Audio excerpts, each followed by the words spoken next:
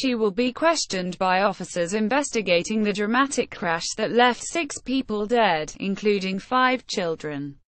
Local prosecutor Xavier Tarabu also told a news conference on Tuesday that investigators have not yet determined the exact causes of the accident that took place at a crossing between a railway and a road in the village of Millers, in the Pyrenees-Orientales region.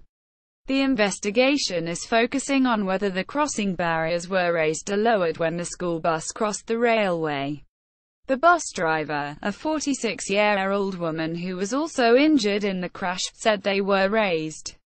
But Mr. Taraba said initial material findings and most of witness statements suggest they were lowered.